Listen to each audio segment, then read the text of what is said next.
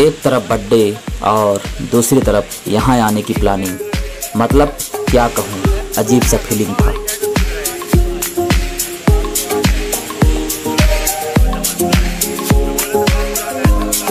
कितना कह रहा है इधर? मतलब कि हिडन प्लानिंग, और दूसरे दिन हम सब लोग यहाँ पहुँच गए, तो बहुत मज़ा आ रहा है। और आइए आगे देखते हैं।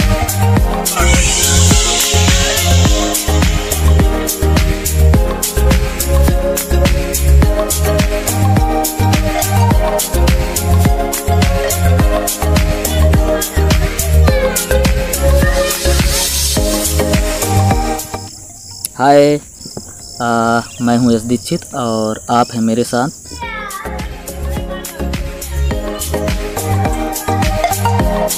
हमें नहीं पता था कि रात भर में कुछ ऐसा हो जाएगा कि कल हम कहीं और आज यहाँ। मैं घूमने फिरने वाला, एंजॉय करने वाला पर्सन हूँ। साथ में ये मेरी नई वॉच है।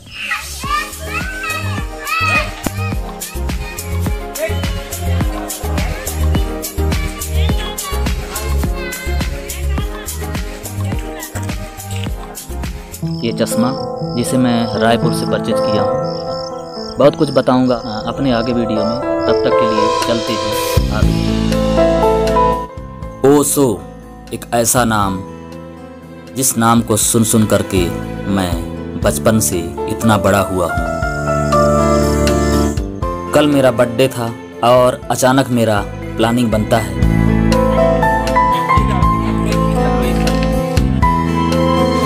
इंजॉय, एंटरटेनमेंट और हैप्पीनेस मेरे लाइफ का अहम हिस्सा है। हर रोज के जैसे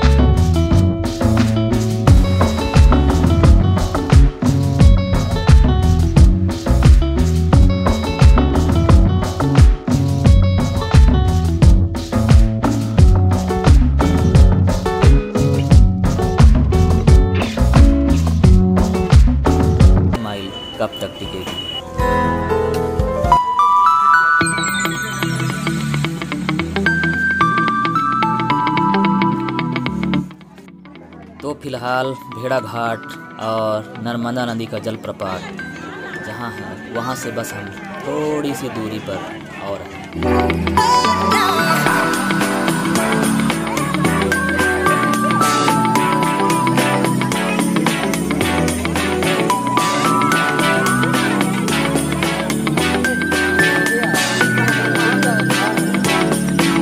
वीडियोस ले रहा हूँ।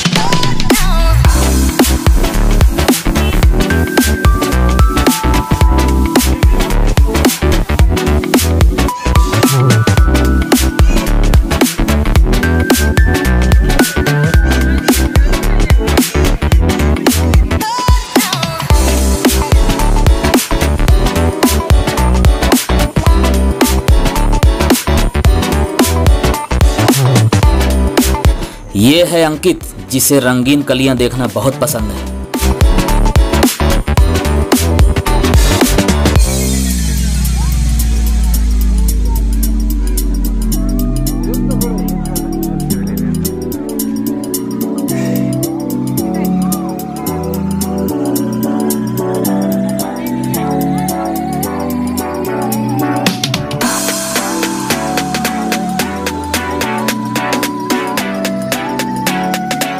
वैसे happy birthday smart boy, all time खुश रहो।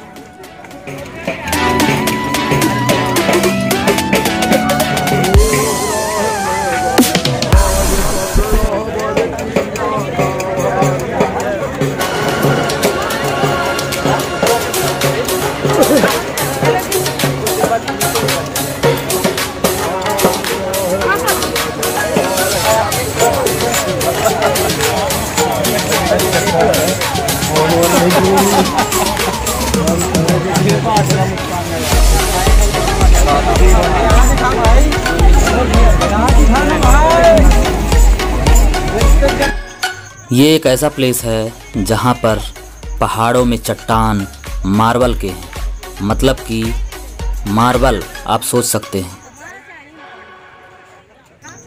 दादू मुकेश, उपेंद्र, आहा, राजकुमार, आनंद, ये हैं हमारे राम स्वरूप और ये है सूरज।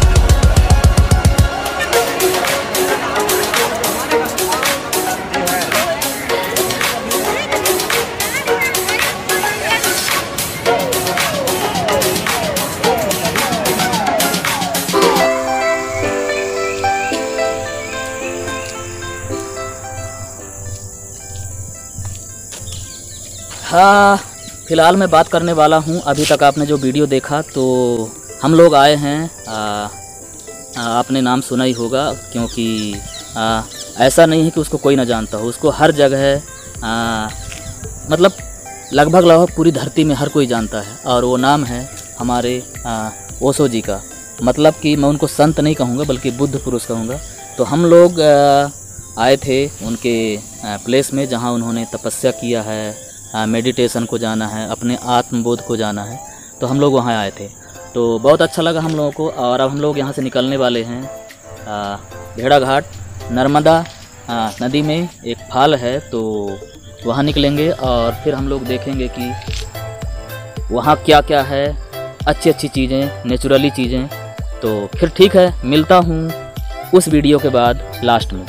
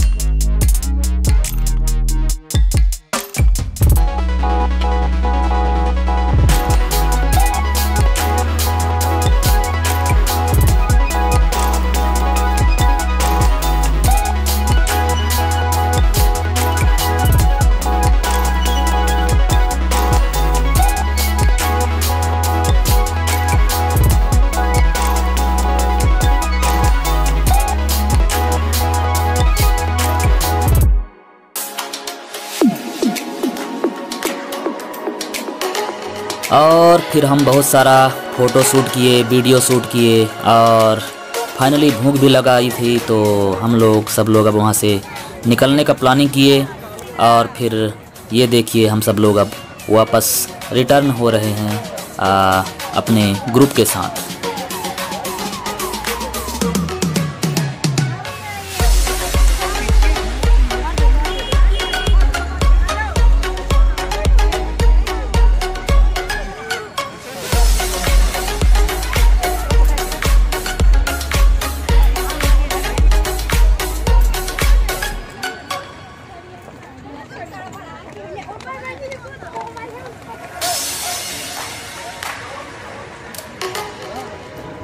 ओहो, अरे कैसे हो मनोज?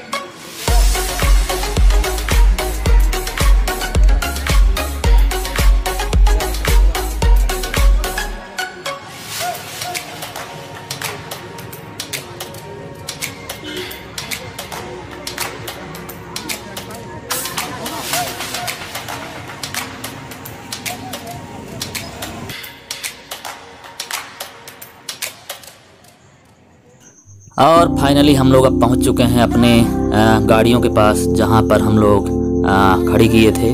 तो अब हम लोग यहां से रवाना होंगे होटल के लिए, जहां हम लोग थोड़ा खाएंगे पिएंगे और फिर वहां से निकल लेंगे अपने प्लेस के लिए।